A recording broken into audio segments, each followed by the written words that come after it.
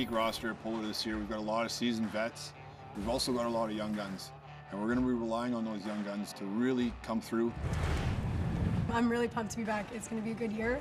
And I feel like last year I had a lot of beginner's luck. And from that, I just kind of built my skills on it. So I'm ready to go.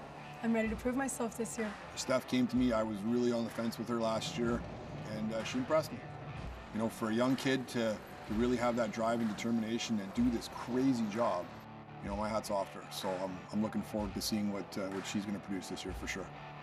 When they first get to the ice road, you know, you're wondering what's going to happen, what's going to go on, all this kind of stuff when you're first starting out, because you don't know how it's going to turn out, right? You hope it's going to turn out good. Clinton is just not in my vocabulary.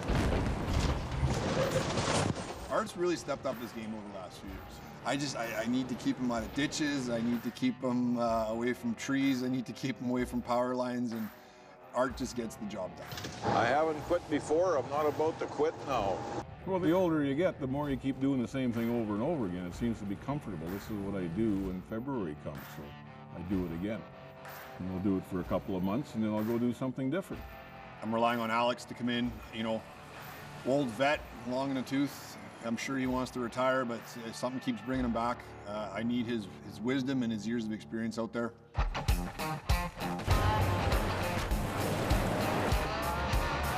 Part of the stress of coming to the ice roads is not knowing what's going to happen, what the season's going to be like. You got some of the greatest people, like Daryl Ward, who aren't going to be here this year to help out. So that's going to put more stress on all of us to get, you know, pushed just a little bit harder. You know, you can always rely on Todd.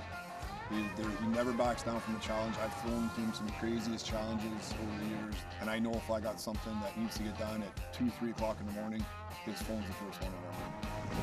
Why don't we team up and get these loads moved? I actually don't know what I'm going to do yet because Daryl started the company, brought me on to help, and now the person that started it isn't there, and I don't know if I can do it myself because we are already getting pretty swamped.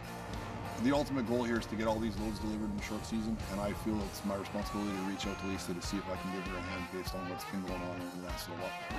I don't have a people mark at all, so if I have to go back to Puller, then I don't think he or I will have a problem with that, and if I stay working for myself, then I might have a problem.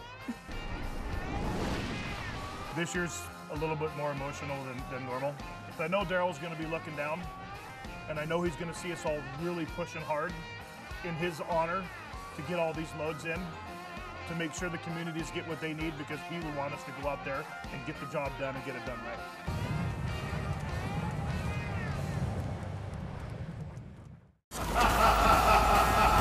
We're off to run the death road. Look at the ice cracking right there.